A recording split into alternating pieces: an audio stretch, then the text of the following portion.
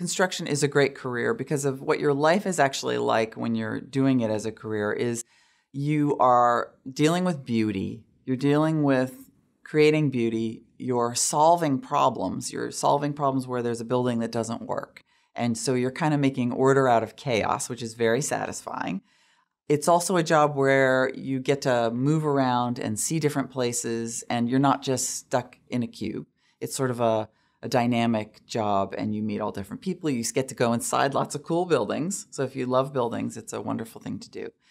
I also like it because it is sort of a fundamental, this is very theoretical, but it does actually motivate me, which is it's a very human process to be sort of, you're a force for good when you're trying to build up and make solid these things that are necessary for humans, right? Because it's all trying to turn into dirt, right? So every day, all this physical stuff is going towards dirt, and builders are fighting that.